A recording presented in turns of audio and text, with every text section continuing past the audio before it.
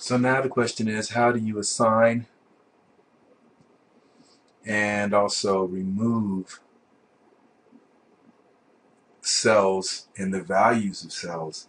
Um, how do you do that? And so I'm gonna do an example on the board here, and then do the same example um, in MATLAB. And the reason I'm doubling up here is because this concept takes a minute to grasp.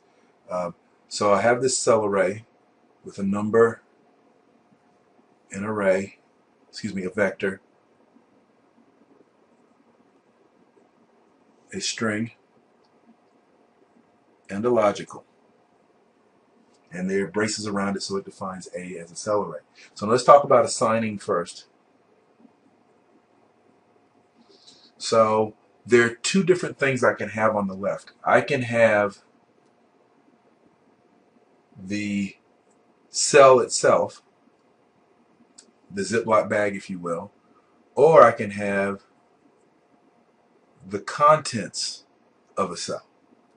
Okay, once again, parentheses here. This is the cell, and these are the contents of the cell. Okay, so if I'm going to assign something to a cell, it has to be a cell. And remember, we define a cell with curly brackets. So if I'm assigning something to a cell, what's over here has to be a cell. Okay? And so if I have the parentheses on this side, I got to have the braces on this side. So once again, this is a cell, as we established with the last video. If I'm assigning something to it, if I'm putting something in a cell that's a part of a cell array, then it has to be a cell. That makes sense. So I can put in there a cell that has anything in it. I can put, so effectively I'm replacing a Ziploc bag with a Ziploc bag. Down here I can put any value into a cell because this is the contents. This is actually inside the Ziploc bag. So I can put any value in there I want. So let's say I put in the value 99. Okay. If I do this, then A is going to become, after this operation, A would be the cell James, and then once again 120, 1, 2, and 3, Amy and True. And then after this operation, A would be equal to James, the cell, in fact MATLAB would display, it'd be the cell, it'd be James 99, Amy, and True. Okay? Which MATLAB is going to display as James in quotes. It's going to say 1 by 3 double, and then it's going to have Amy in quotes, and then it's going to have the number 1, the Boolean logical 1 in quote, in brackets, excuse me. And then down here would have James in quotes. This is what's going to go in the command window, 99 in brackets, Amy in quotes, identifying these as cells, and then logical 1 in brackets. Okay? So that's assigning. Now let's extend that and talk about removal, which is just assigning the empty brackets, right? The empty vector.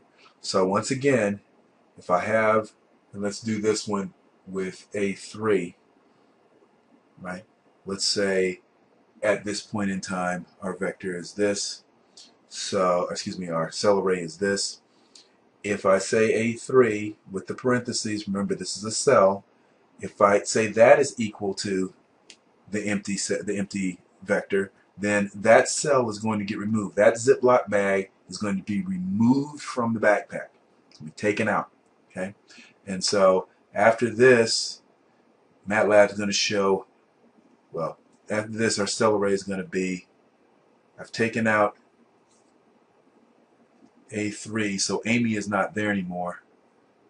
So my cell array looks like that, and MATLAB will show it in the command window as the string James 99 in the brackets indicating it's in a cell, and the logical true 1 is in a cell.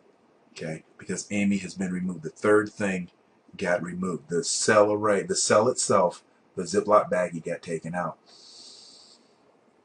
Remember, if I do this, again, because it's in braces, this represents the contents in the bag. So I'm going to take the contents out of the bag, right? If I assign that the empty vector, I replace what's in the bag with nothing.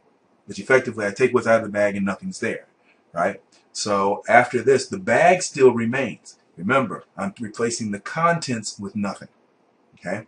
So the bag still remains. And so therefore, A now is James, the empty vector, and a true, which is also,